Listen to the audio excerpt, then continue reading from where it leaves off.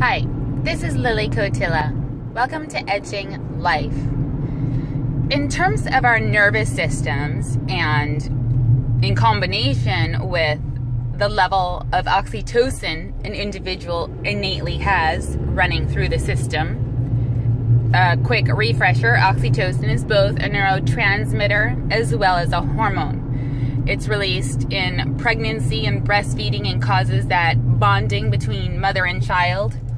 It's released in higher levels at the beginning of a relationship when there's distancing, such as a military partner goes off and then returns, or someone gets back from a business trip.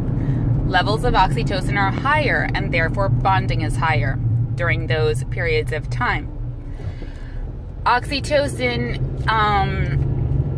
allows for people to learn differently and receive information differently. Their articulation is vastly different, whether someone is a high level or a low level. Their emotional responses are very different in range. So someone with high oxytocin would have a high amplitude in a sinusoidal wave if it were laid out on a graph. And someone with a low oxytocin level would have a much more, like the y-axis wouldn't be as large in terms of the distance of that sinusoidal peak and the low peak. In any case, so in this world, people don't think of our words as being hypnotic. But the reality is, the more that somebody can think or visualize what other is saying, that the more he or she can really float there in story, if you will. They will go and float along with those words being described by the talker.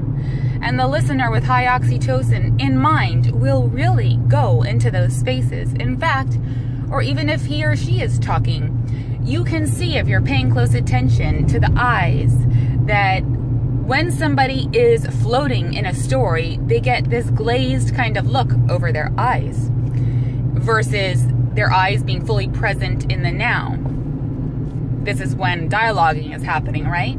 I haven't heard myself other people discussing this variable, but it's something to take note of, because if somebody is in their eyes reflecting in memory or mind or picturing the story of other, that means while their body is obviously still present and here in this shared moment together, they might be missing some things, such as a Starbucks that's passing by, or, you know, the color of the red dress of the woman walking on the sidewalk. Some things that might be seen by the person who isn't going there in the mind.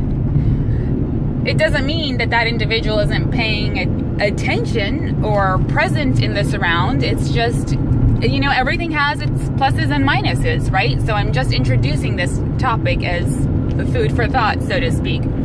But in terms of the nervous system, for someone who has a high oxytocin level, if, like a POW, for example, in a war crime, is being interrogated and investigated and interrogated, and who knows what torture they're being put under, and in talk, who knows what's being said. But in our daily lives, many people will talk in certain ways that have high impact on a person with high oxytocin level and will cause them to have intense emotional reactions. So keep it in mind that words carry a lot of weight for some people, while for others they might slough like water off a duck's back. Neither is right or wrong. It's not about being right or wrong. It's just being in tune to how much words and imagery is having an effect. And maybe you use that to your advantage, and maybe you, well, either way, I guess you use it to your advantage if you know. I guess the idea is, if the underpinning is that you're using it in a malicious way or a non-malicious way, a benevolent way. And of course, that's ultimately up to you, because the power is yours. I'm going to give you some examples. Imagine you're at work and your house is at home, and someone comes up to you and says, imagine what it would be like there are fires everywhere. Your house has gone down in flames. Your photograph books are all ruined. Your clothes are filled with smoke. Imagine going home this afternoon at 5 and your house is gone. I mean, it could be an actual reality, right? So the listener, if he has a high oxytocin level, might really go there in his mind, especially if he's had past exposure of trauma of sorts, or perhaps his grandmother's house really did burn down, okay? That individual might experience a very real somatic and visceral response to that imagined scenario. Now, what the intention of the talker was to bring and invite that scene on, I don't know. Does the listener know? I don't know. And is he affected? I don't know.